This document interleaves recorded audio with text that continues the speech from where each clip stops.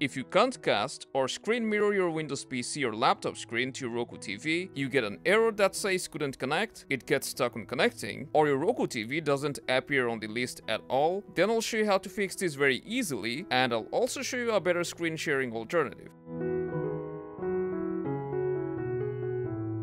First, you need to keep in mind that to share your Windows device's screen to Roku TV, both of the devices need to be on the same Wi-Fi network. If you're already on the same Wi-Fi, but still can't use screencast, then try resetting your Roku TV's network settings. So go to Settings, then System, then Advanced System Settings, then go to Network Connection Reset, and tap on Reset Connection. Your Roku TV will restart, then just reconnect to your Wi-Fi and try screen sharing again. If you're still unable to screen mirror, then let's check our Roku TV's screen mirroring settings. So go to Settings once again, System, then select Screen Mirroring. First go to Screen Mirroring mode and make sure it's set either to Prompt or Always Allow. Then go to Screen Mirroring Devices to double check if you have blocked any devices by mistake.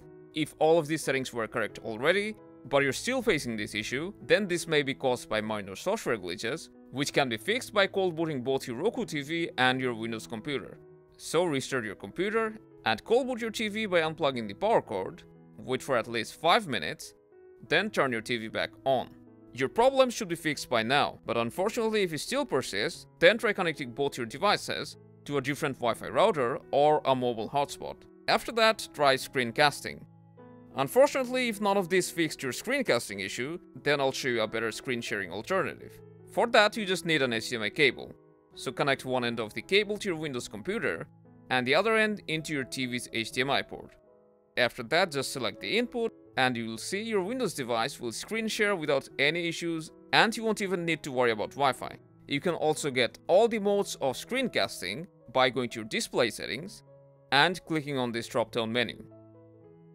So that's how you can fix your Roku TV's screencasting issues with a Windows device. If this helped, let us know by hitting that like button and subscribe for more guides.